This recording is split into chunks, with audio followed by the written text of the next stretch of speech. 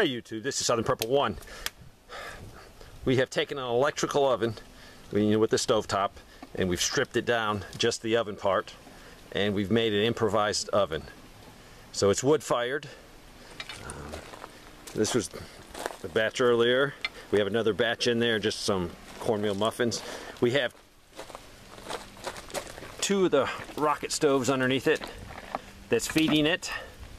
We're just using pine because we have lots of pine kindling wood. We had the metal frame, we elevated it with some blocks. You could actually use the oven part and a few cement blocks. You could make an oven or a fire underneath it. You don't need the fancy stoves, but it works great. The only thing we have to do is I have to get a way to figure out what the temperature is, and I'm going to have that solved this week. So it'll make it a lot easier than having to open and look and go from there by just visual. As you see, that's my son, Nathan.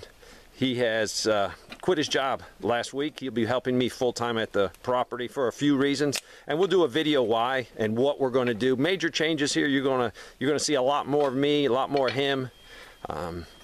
So let me show you. Basically, I just took this stove and oven combination and stripped it down, and basically we just have the frame. There is a hole right here, and I put that cup over there to control the heat. That was a cheap gauge, but it does not work.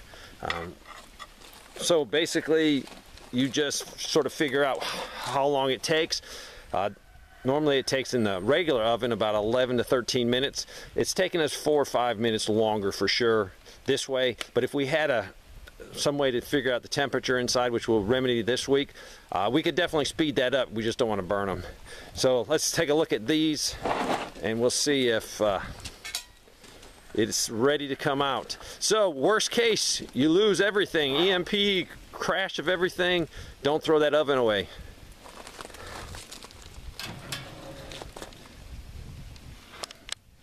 Pretty close? Pretty close. All right, you want to take them out, or? Yeah. All right. They look good. Awesome. Put them right down here. Let's see those babies. Awesome. So, do not throw that old stove away, old oven away. Turn it into an outside cooker.